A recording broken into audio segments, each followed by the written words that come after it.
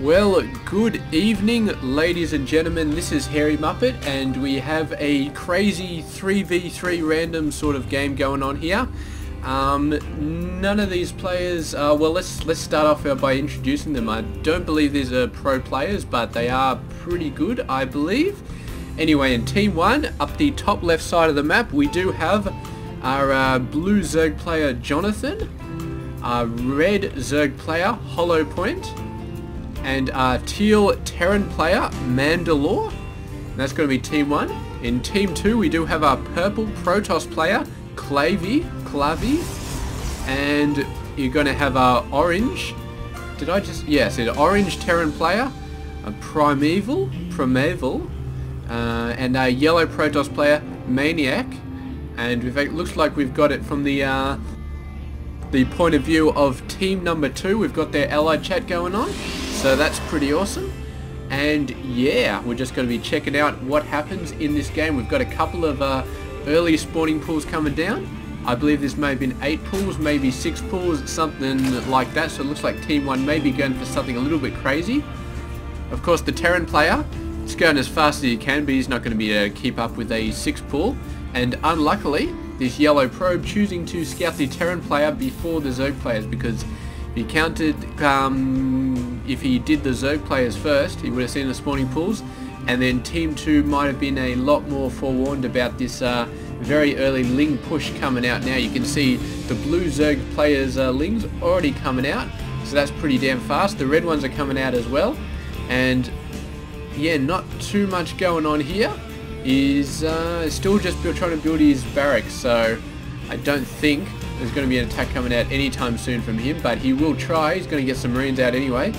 And Team 2 looks like they've finally figured out the 6 pull is coming on. So yeah, not too much going to be happening. Going for the Protoss first, which is a fairly good choice for a 6 pull. And the SCV just about to die there. Yeah, there it goes down. So yes, now Clavi is in a lot of trouble. He's got a Zealot close to the mineral line, and that's a pretty good idea. But he's got to make sure not to let this guy get surrounded. And there we go, total surround. He's trying to get a cannon up, but whether or not that'll get up in time, I'm not sure. These Lings trying to attack the pylon, but that's not going to work. There's another pylon over here protecting it. And so they decide to go straight for the cannon instead. Managed to take it out. Another cannon going down there. But now they've got a little bit of time. The Zealot coming out though, and he's going to wipe out a lot of Lings. They're not staying together. One set going for the probes, the other set going for the Zealot. And a little bit of reinforcements are going to help, but they have not done a massive game-breaking amount of damage so far. And now with the cannon out, the Lings are just going to start getting shredded apart. They've got no chance of taking this out. And reinforcements, there's actually a bunker down here for Primeval. Our orange Terran player just manages to get the wall up. So really great job there. He's already got his own wall up, although he doesn't have a bunker down here. So maybe the blue Ling's thinking about going up here. There's going to be one Marine defending it, but that should be enough considering there's a full wall in here. And yeah, really nice defense from Team 2 so far and holding off those Lings. Couple more Lings coming in here, along with a fair amount of Marines from Mandalore, and that should be quite enough to take out these 2 Zealots. And yeah, the orange and purple players are going to have to back him up, but I don't think purple has much, so it's just going to be down to orange to sort of help out. He's got a couple of Marines, and there was a Zealot that already went to help out there, and yeah, he's going to have to come back. His one gateway has been unpowered, the other one still got some power, but these Marines are going to be very good at killing the workers if they decide to do so. Mainly just Lings attacking this pylon, and with some, actually you sent down quite a lot of SCVs to help hold this off, so great choice here. The Marines are going to be doing some very nice micro. The Zealot goes down, but there's another Zealot out here, and with the Marines providing support, all of these teal Marines are going to go down. And look at this Primeval deciding to put down another gate over here to try and, you see he's trying to defend all 3 bases at the moment with these bunker and supply depot combinations, but it looks like he probably won't need to finish it. I think these guys have been pushed back for now, just stopping short of that jungle there, so great job. And yeah, meanwhile, Hollow Point and blue Zerg Jonathan have decided to expand off this, so definitely keeping an eye on things, going for some nice expansions. Yeah, so really great job there. They did some nice fast attacks, but yeah, Team 2 doing a very good job of holding that off. And yeah, Primeval definitely all over the place here, defending all of his mates, helping him out. So really great job. Scouting probe over there, not going to see much. We do have a Roach Quarry on the way for our Blue Zerg. We've already got one out for Hollow Point, so we can expect a nice early mid transition into a ton of roaches, which is always a good strategy in group games. And we've actually got a lot of wow, Banshees for Mandalore, so this is going to be very interesting. I'm not sure how well they complement the roaches. I don't think they're an excellent complement, but I don't think they're too bad either. I mean, the thing they've got to worry about, I guess, is a lot of Marines, a lot of ground. Now the roaches could probably do a pretty good job against both of these. I'm a bit worried though, that's a lot of Marines for team number 2. So I'm not sure if the roaches are really going to do that much versus this many Marines. Maybe if our Teal Terran player was anticipating that, he might have been thinking about Hellions maybe. But I don't know, maybe he's just doing Banshees. He just wants to go in and get some nice hits down. He does have Cloak just about to finish, but still a little bit further. And yeah, going in, taking this out nice and quickly.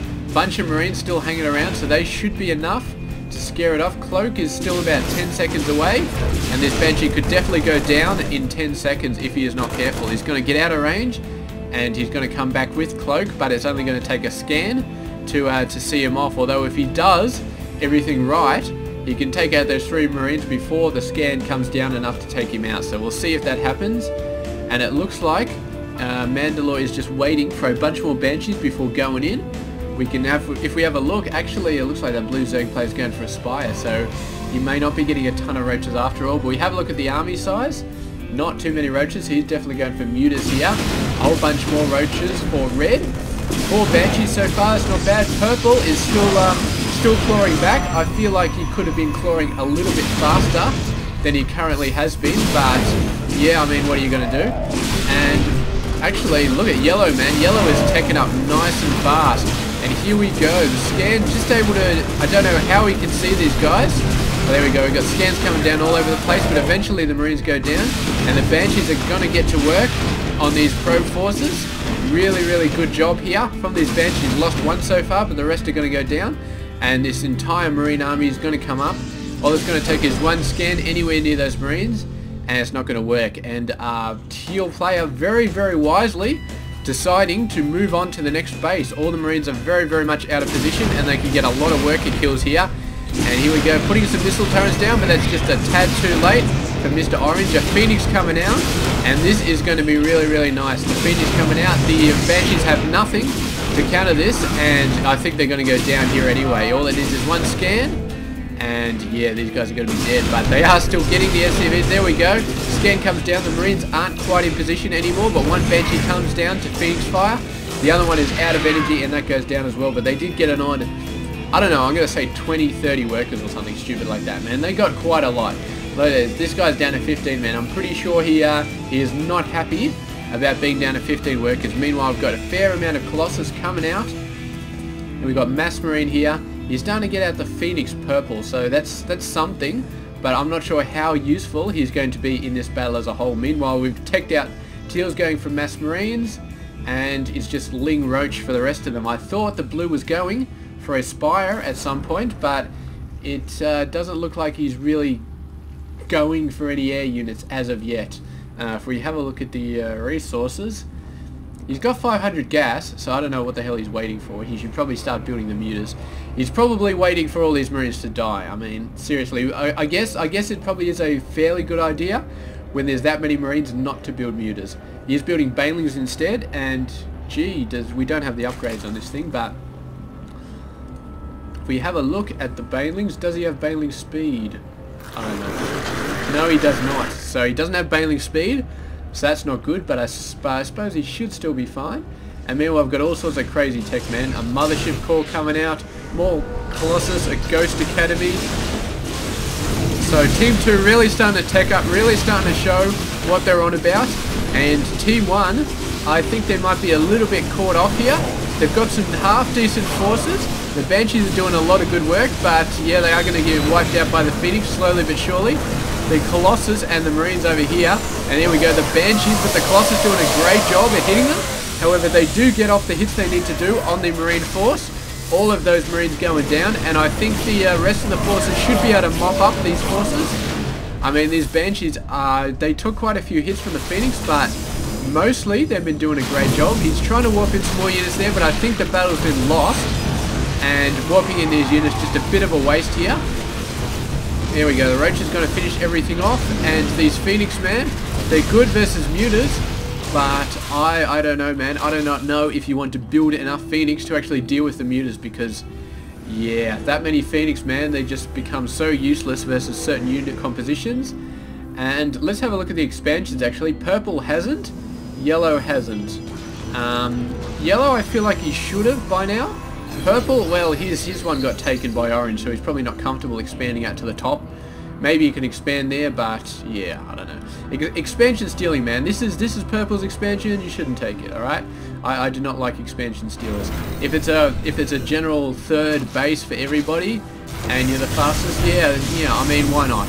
If you can take it and not have zero army at like the 7-minute mark because you're too busy expanding, then yeah, sure. But right next to your base, man, don't do it. I mean, just Red hasn't. Oh, Red had expanded, but his expansion got lost. I suppose this is a very open sort of expansion, which is why Orange didn't want to take it. But there we go. We've actually got some interesting. Wow, look at that, man. A nuke and a Nexus, man. This is beautifully timed. I do not know if the nuke actually kills things when the Nexus is still going, but we will have to see. Beautiful, beautiful timing there. So coming at just the right second. I don't know if there was actually planned or whether it's possibly that one person was controlling multiple armies.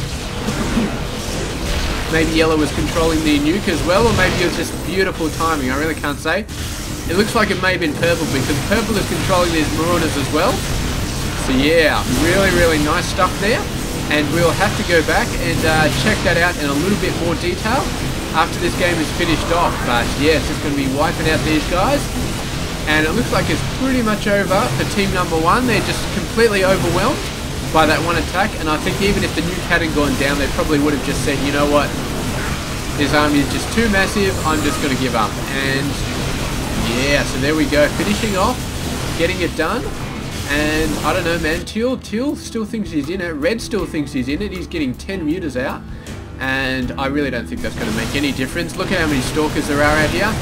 Teal actually setting up a nice sort of attack here, but he's got the low ground, and he's only got 2 tanks. And with this many Marauders, I mean, the only reason that Teal is still alive is because nobody's paying attention on team number 2, but it is going to get taken out. Somebody's paying attention, somebody's finally starting to attack him, and they all get wiped out. So a bit of a mistake there by Team 2, but they're already so far ahead, I don't think it really matters. And yeah, how much longer does this thing go? Another 3 minutes. How does it keep going for 3 minutes? I don't know. These mutas moving out, doing some stuff. Another army from Teal, and somebody is calling out for some more nukes. I don't know what there's left to nuke really, but the mutas are going to be going in there, and Stalkers coming out, but the Stalkers are going to get taken out. The mutas are going to take some hits though, and I don't know, man. Is it just sort of, I don't think Team 1 has a chance of winning anymore, but we'll just keep watching to see what sort of crazy stuff they get up to. A bunch of Marines come in, and yeah, these guys are going to go out. He's actually got out the Corruptors to take care of the Phoenix, I think, but Corruptors are not that good versus Marines, as would be obvious. And there we go, bunch of guys coming in here. Teal's still building a ton of units. He's building a ton at a time, so it's really nice for him, managing to get one Colossus. And there we go, Red is out of the game. It's only Teal left. Teal still wants to have a go. And yeah, just keeping on going. He's managing to take out a few Colossus. I've got to give him that. But yeah, actually he might take out all of them. But the Marauder just going down at the last second, and this Colossus will survive. But it's kind of elementary because, yeah, I mean, if we have a look at the army size, Teal has just got nothing. He's half the size of his least opponent, and it's just too overwhelming, so he's just going to have to tap out sooner or later. He really is building a lot, but it's just not quite enough. And right now he's probably saying, oh god, my allies suck, man. It's just my bad luck to get in a game with sucky allies. And yeah, there we go. The mothership core actually might go down here. He's close. He's very close, but not quite getting it down. Mothership core, and there looks like they're doing it on a bunch of workers this time, so we will check this one out. There we go. The workers coming back out. Boom. And that's pretty impressive. So it's a very, very nice strategy there. And that obviously just completely broke Mandalore. He did not like the idea of that Nexus nuke, and definitely left the game right there. So really, really good job by team number 2 getting in there. Team number 1 tried to do some stuff early, but yeah, the Terran player really doing some great support, looking after his allies, making sure they didn't die. Really, really good team effort, and I believe these guys are actually like a proper team. I don't know if a proper team, but I think it is a pre-made team at least, something like that. I don't know about the other team whether they're pre-made. It didn't seem like it, but then again, I couldn't read ally chat. So yeah, definitely the vortex, then the nuke. It seems like it would be a good idea, and it definitely is a good idea if you can catch the army in it, and if you can get the timing right. I'm not sure if it's just nuke takes as long to get down as the vortex does, but yeah, I suppose when you're in a team game, Protoss and Terran, you can do all sorts of crazy stuff. So anyway, there we go. Thank you very much for watching this game. It was very, very interesting. Saw that great vortex nuke, saw some great attacks, and I've actually got some more team games coming up as well. Actually found some pro team games, so it's not something you see every day. It's a 3-game series. I think it was between Mouse Sports and Team Empire, 2v2.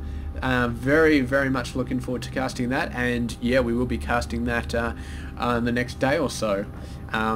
Just taking a break between tournaments. DreamHack Valencia has been cast, and yeah, we are going on to the Asus ROG Summer 2013 tournament coming up, which is it's going to be awesome. So you should expect to see that next week or this week, or I don't know, whenever I upload this video. It will depend, but alright, thank you very much for watching this, and maybe I'll do a ladder game as well, man. I feel like doing some random stuff between tournaments, and yes, you will see what I cast because I will upload it, and you will see it. And you will see it even better if you subscribe, I promise. So there we go. Thank you very much for watching. It's been Hairy Muppet. I hope you enjoyed this game.